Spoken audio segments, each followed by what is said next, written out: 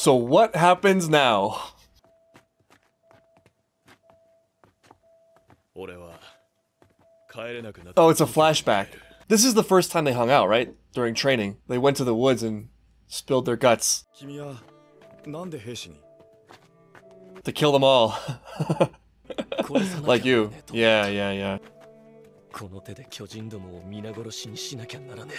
How awkward this is in hindsight.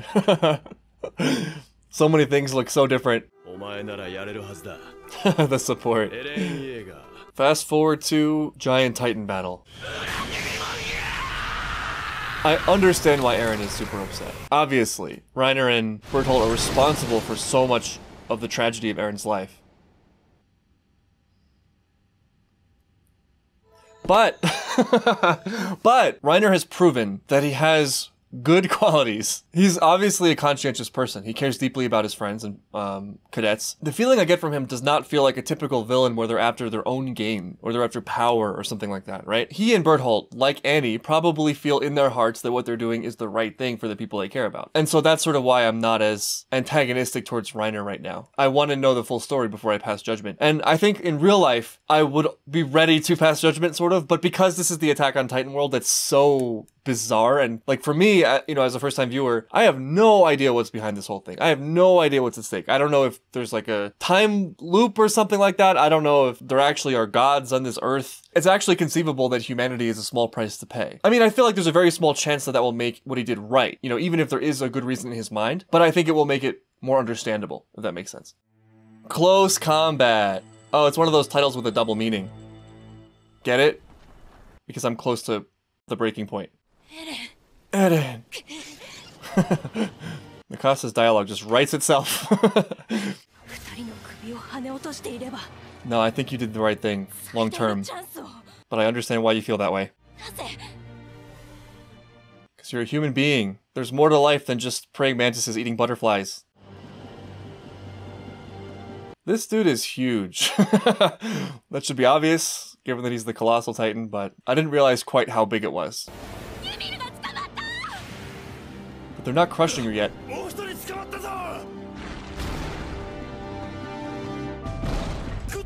No. We've seen this before. No head bite, no death. I follow the rules. I don't make them. I just observe them. We know that, you know, they can just exist in that mucus sac in the stomach.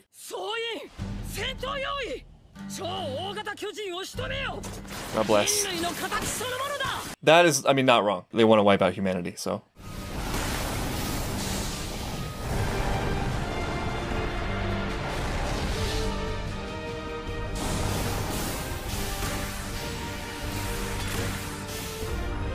The size thing adds a whole other dimension. That's awesome. No, I don't think it'll be easy, though. You'd think they'd know by now. It's never easy. And also, there's the Armored Titan.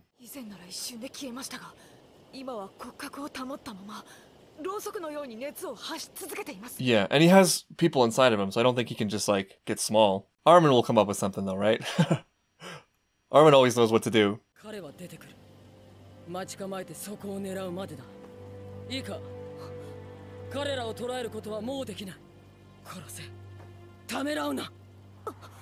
When Hanji gives the order to kill rather than capture, you know she means business. Because Hanji is all about the capture and understand, right? I wonder if the fact that they're humans that they know makes the difference. It's not the same as, like, Bean and Sonny. Even though it's still a mystery, there's less enigma. It's more personal that it's Reiner and Bertholdt, or people that, you know, we know, killing our friends. I guess there's also the practical element of it, which is just that they're way too dangerous. Hanji's not irrational. Not that irrational. I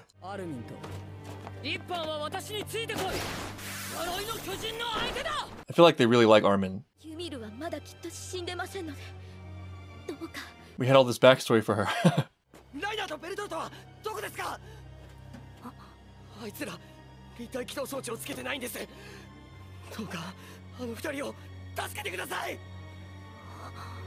Did he just say help Reiner and Bertholdt? Did he not realize? Wow, I guess it happened so fast that some people just didn't see it, or is he in denial like me? And here we go, close combat. Me too.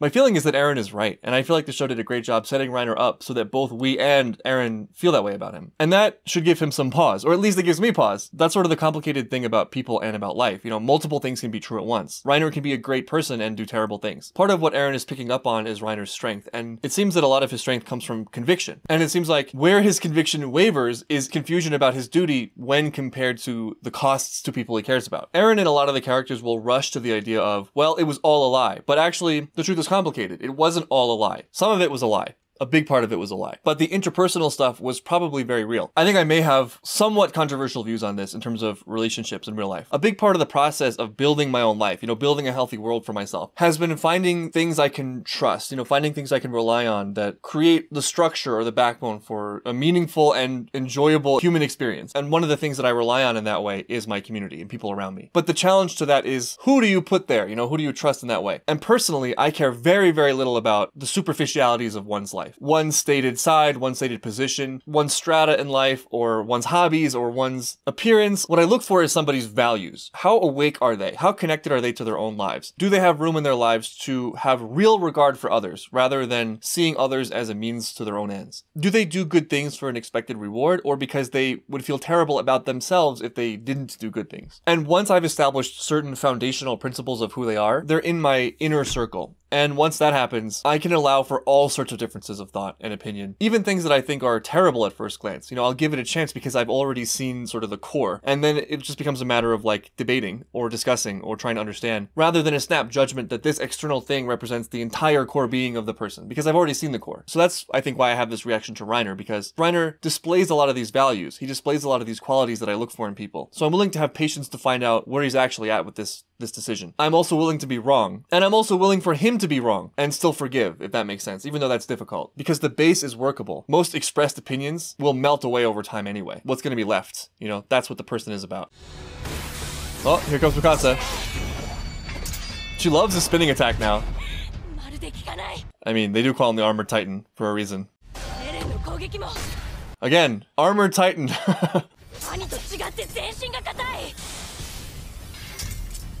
Yeah, yeah. Just let it happen, you know?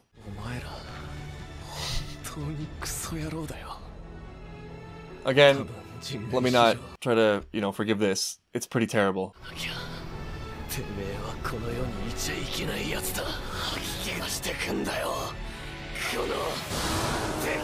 See, this is a lot, right? Like, this is more than what is necessary. There's something else here. Erase, exterminate, you don't deserve to exist. Oh, well there's a dirtiness to Eren's thought. You know what I mean? He just I'm about to say, I thought he knocked him into human form. That would have been amazing.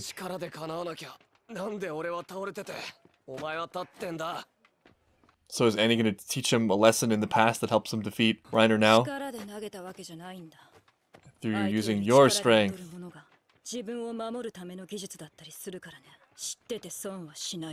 Also, remember this stance. You'll see it again later.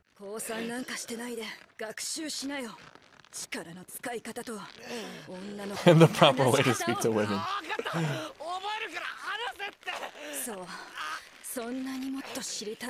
Especially the woman part. That's very useful.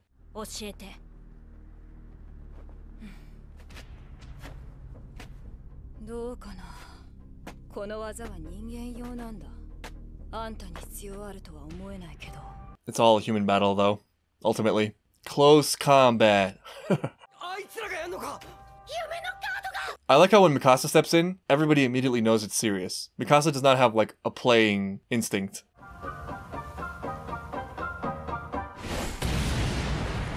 So who won? Yeah, that's what I want to know. Because you gotta use this lesson. Was he just puking confetti? There you go, there's the move. Who told you that move? Oh wow, using his own body to break him. This is some nice grappling.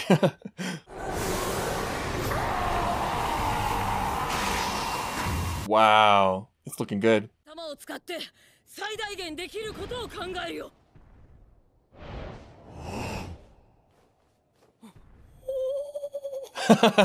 Still has a moment to appreciate, I guess.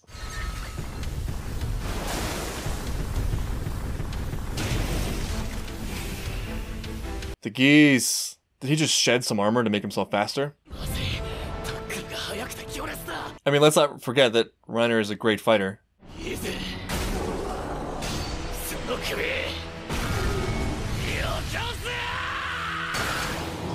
Do Titans need to breathe? Asking the important questions.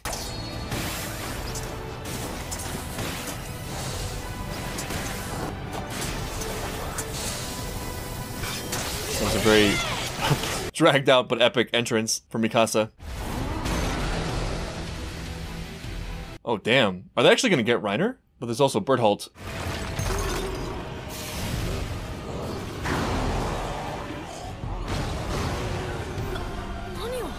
This is that Reiner conviction. He's not going down without a fight. He's still going, somehow. Is that what he's doing? Something else is going on here. Maybe the Titans in the walls or something? Speaking of knowing Reiner, the guy's a warrior. And he's been a warrior for a long time. He's not going down without a fight. I don't think they're gonna capture him. And Bertholdt is a great backup. He is standing there. They got something up their sleeve. Meanwhile, the Colossal Titan's powering up or something for his ultimate attack. Yeah, that's a good, correct reaction.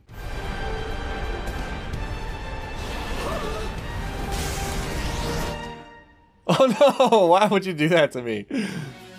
Damn it, I hate you. What'd I tell you about Bertholdt being back up? I don't really understand what he was doing there, but this show, man, they just mess with you. It's a weird narrative structure. You know, a lot of it feels like it's backwards. It's being told backwards in the sense that we don't really understand the world yet, and then also told non-linearly through flashbacks. And I think the intent is to mess us up. You know, the intent is to make us think we know what it is and then have it not be that. And so I think what I was saying about values, you know, I think that's kind of the only thing you can actually take stock in here. Funnily enough, if you go by that, Eren is probably the villain. You know, Eren is the one who is, you know, thinks the world is sick and like, I gotta wipe you off the face of the earth and you deserve to be erased. You don't deserve to draw breath, you know? That's the kind of thing that I would run from no matter what side I was on, because that's the kind of person who is motivated by just pure rage and anger and will destroy you if, you know, you step on his toes or get on his bad side or something. Reiner's the kind of person who will disagree with you and do what he feels like he has to do, but still love you. There's something there. There's something important about that. There's something real that you can believe in. Other things are just superficial. Other things will fade away. People will turn on you. Mikasa also, you know, Mikasa, I feel like she's not Eren, but I feel like she's kind of bought into Eren's world because of, you know, their childhood and things like that. She doesn't have her own thing yet. She's sort of a neutral. Someone I would trust on this side is like Armin. I would definitely trust Armin. I would trust Levi.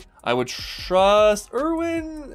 It's a little bit trickier with Erwin just because he has so much power and he's making all these crazy decisions. But on some level, I do trust that his motivations are good enough sort of for me to, you know, trust him. At least to trust that I know who he is. Sasha, I would trust. Ymir, I would not trust. I'm just going through the list of all the characters here. Krista, or should I say Historia, is sort of a maybe for me so far. Connie, I'd probably trust. John, kind of ambiguous. He could go either way. At least he's a thinker though. I like that. I feel like over time, John arrives in the right place. But yeah, I just gotta rely on my gut here. That's all I can trust in this crazy world. Just like in life, you know, that's all you really got. You just got your gut about people and you just do your best and you never know. You never know. My personal character biases aside, I'm having a lot of fun with this arc. I feel like the excitement of the show, the intrigue has gone back to what has previously been my favorite arc, which is the forest arc. It's the same great stuff. The only thing I feel like I'm missing is Levi and Erwin. I'd like them to enter the mix once again. So yeah, that's the end of season 2, episode 7. I'll see you next time when Bertholdt falls on Eren, I guess.